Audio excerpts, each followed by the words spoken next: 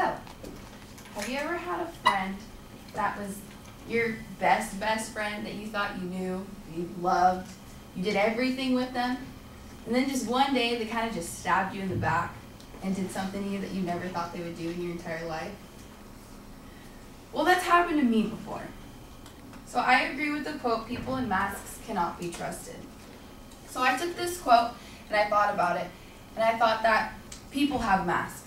You can think of somebody and you can think of somebody in a certain way, and they can act that certain way in front of you, and then they can quickly just change like that and put on their mask and be a completely different person.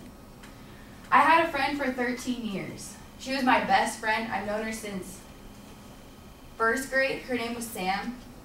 I loved her more than anything. We did everything together. We went on vacation together. My family took her on trips for 2 weeks, and then one day she kind of just stabbed me in the back and got new friends, and then she started to try to tear me down because I'm known as the confident one because I don't really care what people think about me. So she tried to take me and she tried to tear me down, and she tried to call me ugly. She tried to call me fat. She tried to basically put me to nothing.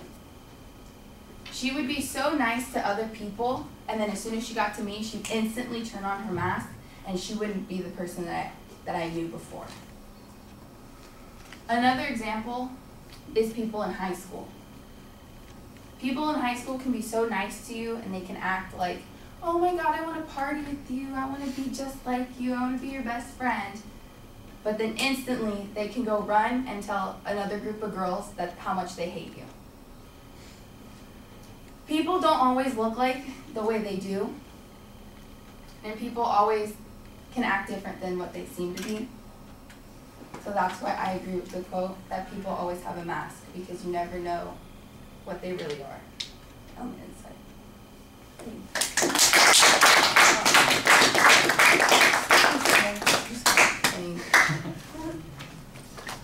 Oh, you get to keep that, thank you. Oh.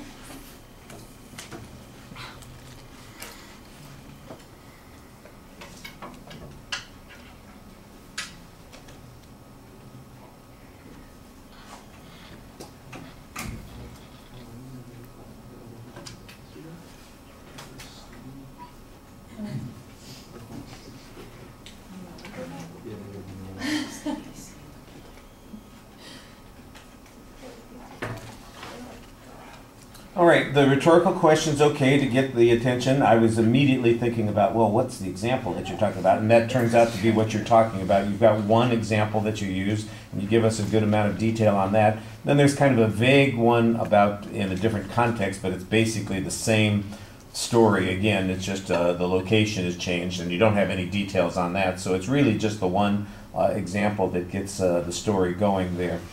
Presentation, your facial expressions are animated and involved. I like that. Your eye contact, though, is a little bit odd because you have a tendency to kind of look in front of people. You're not looking and engaging us. You are kind of looking in our direction, and your eyes are a little downcast. So we're getting kind of an averted gaze, but it's a downcast averted gaze, and you want to try to engage us a little bit more.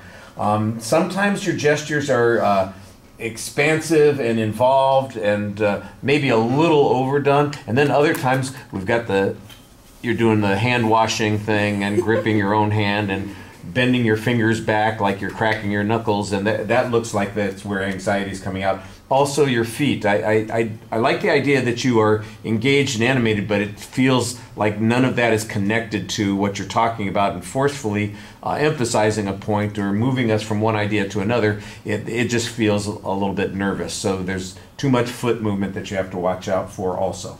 All right, that's where we're going to stop there.